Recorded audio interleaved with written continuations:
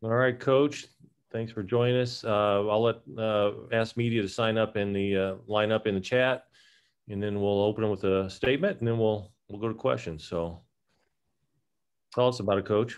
Well, it was anytime you come to Madison, you're ecstatic to come out with a win, to do it back-to-back years. I'm excited. This was a game that I was ecstatic about our defense. The first half, we were absolutely terrific. I was very happy with it till the last 2 minutes and 20 seconds, to be honest. And I think we had held them to 4 threes at that point. And obviously Dimitri Trice, a terrific player. He's a young man with a lot of charisma, and he got going, and he's hard to guard, but for us to go through what we've been through this week, and to withstand it, it's all on me. The end against the press, we haven't had much practice time. Io DeSumo is most often our inbounder, our trigger guy. We put Curbelo in that situation, and that is all on me. We haven't spent near enough time on that with him in that spot. He's usually a receiver because he gets open so well, and I'll take the hit for those turnovers and that, and obviously something that we'll clean up tomorrow in practice. But to go 10 for 10 down the stretch free throw line, DeMonte Williams, big step back. Jump shot was huge, but to go through what we've been through this week, to be on the road as much as we've been on the road, the physicality of the Michigan State game, the emotions of senior night, and then to come in here to the Kohl Center, and to be honest, probably a little bit fatigued, a little bit tired. But to find a way to gut it up, and I could not be prouder of this group of guys and their toughness and their ability to step up, and grit was a big part of it tonight. All right, we'll start with Robert, and then Brett Behrens, Scott Ritchie, Gavin Good, and so go ahead, Robert. Coach, can you talk about the technicals right at the end? What the officials told you? Anything you know about that? They didn't say a word, So it's no big deal. I mean, it was something that we've got to address. I don't know what happened, so I'll look at it on film. And then in this game, Wisconsin makes their last 7 shots, all the threes from Trice. Yet you make your last 5 shots and 10 for 10 free throws at the end. Can you talk about what that does for the rebound of a team? Yeah, I mean, good players. That's a veteran team. It's the oldest team in the country. They're mature. They're old. They've been through every battle, every type of game. Trice has been a lead guard on this team for a long time, and that's a terrific player that was doing everything he could to fight to have his team go out the right way. Made hard shots. And he had one over Jake that was about as well contested as you could have, and they all had a hand up except the first one. And then for us to go 10 for 10 at the foul line, we executed great out of a timeout. Got Kofi the dunk. Curbelo answered with a quick steal after his turnover. Again, it was just guys making plays. Was it pretty? It wasn't pretty on either end, but guess what? When you're on the road and you're at the end of February, who gives a dang? Thanks. Okay, Brett Behrens, Scott Ritchie on deck. Go ahead, Brett. Brett, what does it say about your team that you're able to win a game not only at home but on the road now without Io? Well, I think it shows we've got really good players who have a lot of charisma, who have a lot of ability, that have stepped up in adverse situations. And to be very honest, I couldn't be prouder. I mean, they're gritty, they're tough. It's just another step in what I hope is our culture. And to do it without Io, the best player in college basketball, and have guys step into new roles. You saw the little hiccup tonight, and again, I mentioned with Bello on the out of bounds plays. But man, I mean, come on! I mean, the job he and Adam are doing, and everybody tonight. I'm just I'm just proud as anybody could be. Do you feel like you started a game better than that and holding them to 1 for 15? How did that set the tone for the rest of the game? Well, it was huge. I mean, Chin Coleman and O do a great job on the defensive side and in terms of the scouting piece, and Gent does a great job on the offensive side. I thought there was good balance, but and again, I loved our defense. I loved our game plan. I loved our defense, and guys have to go out and execute that. But we took away their easy stuff. We gave them 2 threes in transition, which, I think they had 4 threes for the game going in the last 2 minutes. And, obviously Trice goes 6 for 6 and in an unusual set of circumstances, but in their actions, we guarded the heck out of them and very pleased with that. Thanks. Okay, Scott Ritchie, Gavin Good, and then Steve, you'll follow that. Go ahead, Scott. Brett, sort of made a follow-up to that. We talked with you yesterday, and you said you can't turn it over 18 times against Wisconsin and win on the road, and the turnovers 20-something, and do just that defensive effort have to be there with that inconsistency a bit in the first half offensively. Yeah, I mean, and they just took our ball. I mean, that was give them credit. They had a week to prepare. They did a great job of jumping out really hard and switching. Then 3 or 4 of those come late against the press. But again, you got to find a way, and we'll clean those up. And I think that's a little bit of the challenge with IO out. We've got to. Curbelo can't. I put him in a bad spot. He had 6 tonight. For as much as he handles the ball, he would have had 3 and had an unbelievable game had I not put him in that spot on the out of bounds. And then, how much of a difference does DeMonte make when he attacks the basket like he did, either finishes or he had that really good pass to Kofi there in the first half? Yeah, we're seeing DeMonte. We see him practice, and we're seeing his whole bag of tricks. And he's a huge part of this team, and his activity today was perfect, and his energy was great, and not just what he did on the offensive side, but on the glass and defensively as well. Okay, we'll go with Gavin Good and then Steve McGargy. Go ahead, Gavin. Hey, Brad, kind of following that, it seemed like Adam Miller had a kind of DeMonte-like game today where he's patient at the offensive end and really contributed in a variety of ways. How would you evaluate his performance? It was great, and he had a really hard matchup. We know Brad Davison is a strong, physical, very smart player. Been around, it seems like, forever, and to put a freshman on him, we were asking a lot. We knew Brad would be aggressive. He picked up his first foul, and I was trying to protect him a little bit in the first half. I didn't want him to, I knew we would need him down the stretch. I didn't want him to get into serious foul problems guarding him. So I was able to protect him a little bit in the first half. And then, he was great in the second half. And we're starting to see a young man bloom and blossom into a really good college basketball player. Absolutely. And then I'm wondering, it's obviously been so tough to win here historically. Were you kind of warning the guys that Wisconsin was going to put together a run before this thing was over? It was senior night. I mean, we knew what those emotions were, and that's all we had to mention. And this team's finding a way. They're tough-minded and they're finding a way, and it's not always pretty. And this place has been magical for Wisconsin. It's one of the elite programs in college basketball, and coming here back-to-back years and coming here without IO.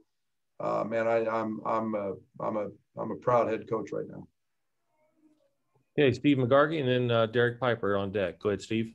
Just in that regard, y'all had held him to just a few 3-pointers all day long. What's going through your mind when you see Dimitri Trice kind of heat up that last minute or so? What's going through your mind when one individual player is just getting the team single-handedly back in it like that? Pretty simple. Just try to guard him. And, you literally, I've seen it many, many times before. And those guys, have an uncanny ability to make really hard shots when the game's on the line. And you really just beg for one miss, and we didn't get it. And, one miss changes the whole complexion, the whole flow, the momentum. And you give him a lot of credit, and I'll have to go back and look at the film, see if there was anything really I wanted to do otherwise. But he hit one or two over Kofi, and we cross matched a little bit. So you just got to make sure that you do your job at your end, and we did with our last 5 field goals and our last 10 free throws, and a lot of prayer. All right, Derek Piper, you're up, and then Jeremy Werner. Go ahead, Derek. Hey, Coach, I know we talked a lot about DeMonte shooting, but just to go back to last year, there were 9 straight Big Ten games, didn't even score a point, and now he's one of the most, not the most efficient shooter in the country. Just what do you make of that, and have you seen anything like that before? No, I haven't. I think there's a ton of confidence. I think there's a ton of his willingness to step up and not be afraid to step up and know that this team needs him. We've seen all of that in practice, and Derek, it was just exuding him to get it out and to do that and not feel anything but confidence. And we didn't have that early. He needed so many other things right. And now he's just, he's playing terrific. He's playing as an all Big Ten guy right now. We've heard you say a lot, bring it on, in terms of the challenges of the schedule or just the circumstances here down the stretch. What did you see from the team? Clearly they've embraced that as well, being able to show up today and do it without Io and just within 3 games in 5 days. It's a life lesson, Derek. I mean, life doesn't always, give you lemonade. Sometimes it gives you lemons, and what you make of them is up to you. And this team has resilience. This team has grit. This team has fight. It's not our fault that, like I said many times, we've been perfect through COVID since August, and it's not our fault that the games got canceled or road games. But we're gonna honor those because we're a member of this league, and we're gonna honor those games, and we're not gonna be the teams that pick and choose what we play for whatever. We're gonna show up, and this team, I think it's about character, and this team has a ton of it. Thanks, Coach. Okay, Derek, we'll go back to Jeremy Werner and then Matt Stevens. Go ahead, Jeremy. Hey, Brad, just for your program, what is this 2 wins without your lead guy? Maybe whether it's life after him or, when he comes back, what's this say about your team and program? Well, I hope it means we're arriving. I think it's a tribute to our staff, how hard they work to recruit, how hard they work to develop guys. I think it speaks volumes to the players and their willingness and their abilities. And I think then we look at overall, we look at our culture and understand that, you can have a lot of good players, but if you don't have the right culture, you're not going to win. And it's man down, and you've got to step up. And as good as Io is, and he's the best player in college basketball, I believe that nobody does more for their team than he does. And for us to step up into that, man, that's a great feeling. And baseline out of bounds plays have worked really well for you guys. Whose responsibility is that? Why you guys been so successful at it? We've probably practiced them more. We've got veterans. It's something that we've we've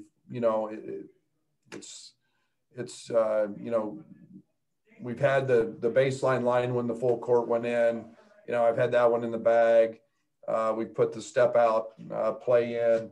A couple of those were things we ran at Oklahoma State and SFA, and we just change it, stuff that fits our personality. It's one of the things I think you can be really creative with because you got 94 feet.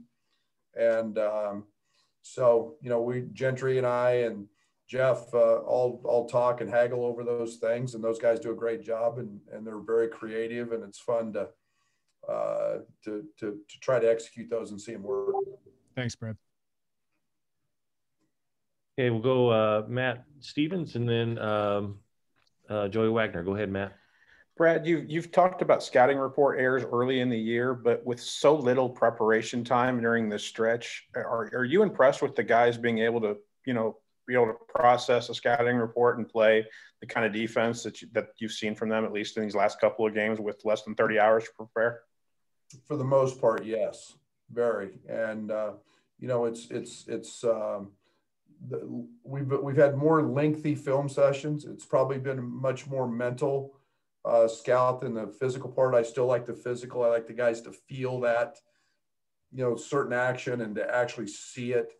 But that's where the growth has been for Curbelo and for Adam and Coleman is understanding the importance of all those things. And defensively, it was a very underlying thing for you to watch Kofi, go out and cover the 3-ball like he did. I think, there wasn't Reavers or Potter really didn't get going like they wanted them to. And I think you were right. They were 4 of 25 from 3 tonight, like at one point. So it really seemed like your bigs really got out there and got a hand in the face. Yeah. And that's the back end of that is the rebounding job that our guards did. I'm proud of our guards because when you draw Kofi away from that rim like that, somebody's got to go rebound the basketball. And other than the first half on three occasions we ran in and the ball bounced over us. And, we have a saying, long shots equal long rebounds. And, we knew that's what they wanted to do. Over 40% of their field goal attempts come from 3. And Potter's been great of late shooting the basketball. They shoot 40% at home. So why not shoot 3s? I would too if I shot that percentage. So, I'm proud of this group of guys because they handled that from a scout perspective. Okay, and then Joey Wagner. Go ahead, Joey. Hey, Brad, given the circumstances, the schedule, I think you guys may have even clinched a double bye in the Big Ten tournament or are very, very close to doing so. And being on the road, where does this one rank this year for you in terms of getting it done? I'm really proud of the last 2. I mean, this one's on the road. I don't even, what day is it? It's Saturday, Thursday. Thursday was a hard day. And man, I couldn't wait to get to bed that night. I was exhausted. And even though it was a home game, but you throw in this week, you throw in the Tuesday night, the physicality, the emotion of that game. We lost. Fly home, deal with all of everything that went on with Io and the unknowns and all of that situation. And then you get ready for a senior day. And I told you guys I don't like senior days because of the emotion that it causes and stirs in me and your team. And all the while you're trying to prepare. And then now it's, you're without Io, you're without Io and you're going on the road to a place against a great team, a top 25 team.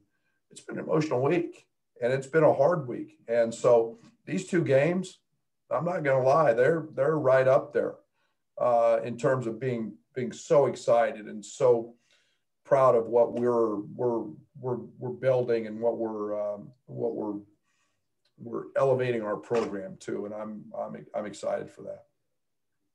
And for your guys to respond to that challenge and to harness those emotions in the way that they have, what's that say about, probably led with the seniors, but everyone down all the way, what's that say about them?